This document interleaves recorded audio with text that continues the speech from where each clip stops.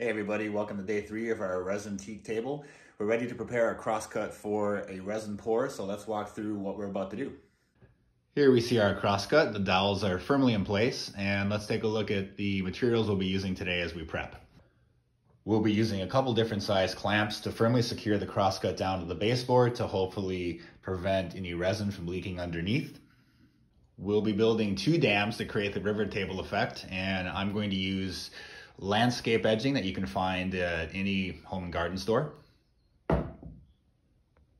And I'll use a couple different materials to keep the dams in place, some wood glue and also some silicone sealant.